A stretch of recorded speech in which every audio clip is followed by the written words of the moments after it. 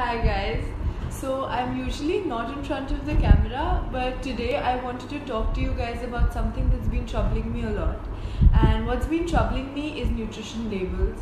So whenever you guys go to a supermarket, you would see all kinds of products labeled as sugar-free, preservative-free, whole wheat, and basically claiming that they're extremely healthy for you. But that's not actually always the case. So I wanted to talk to you about how you can make a wiser decision while stepping into a supermarket as to which product you should buy and which one you shouldn't.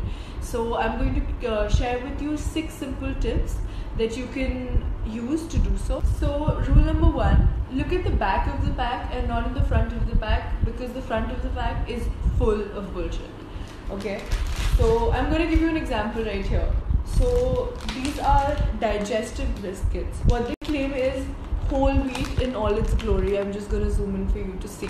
So, but if you turn the pack, you will realize that it's 44% maida, refined flour. So it's actually not wheat while it's advertising it as wheat, and it's actually really bad for you if you're having these, considering that they're healthy. So while you're looking at the ingredients, also look out for sugars.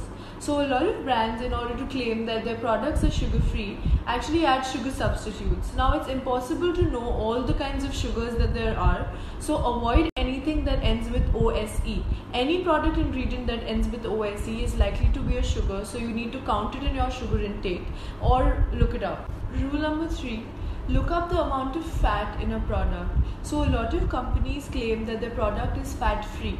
Now the trick here is that in order to make their product fat-free, they add a lot of sugar to it, and that makes it even more unhealthy. So not all types of fats are bad for you. You should definitely not consume trans fats, and you should consume saturated fats in managed quantities. But if you're consuming something which has no fat at all, it's likely to be very processed and it won't be digested by our body really well. So in order to give you an example of what trans fats look like on a label, I have 2 products right here in front of me. One is this chicken Maggi and the other one is Lay's.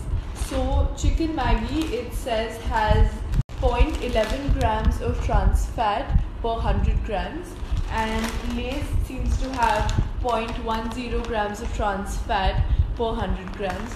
Please avoid anything with trans fats. I'll be doing a separate video on the kinds of fats that you should consume and the kinds you should avoid, but for now, please avoid any kind of trans fat. Point number 4 is stay away from products that have a lot of preservatives and emulsifiers. In order to extend the shelf life of products, a lot of these brands will add a lot of preservatives and emulsifiers to your food, and that will just weaken your immune system, cause gut inflammation and all other kinds of problems. So just be wary of that and read that on a label and make sure you don't opt for such products. So point number 5 is the basic thumb rule of choosing products with the least amount of ingredients, because those products happen to be minimally processed, and that's what is good for you. Have more natural food, and that's really the best for you. And point number 6 is actually to avoid as much as possible anything that comes out of a packet.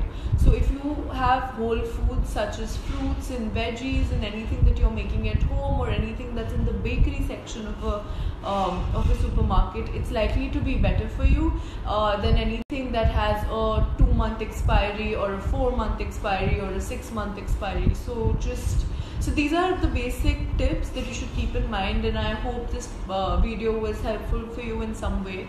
So just let me know. Maybe I would really appreciate some feedback from you guys, and let me know if you want me to do videos on other things. So yeah, thank you, bye.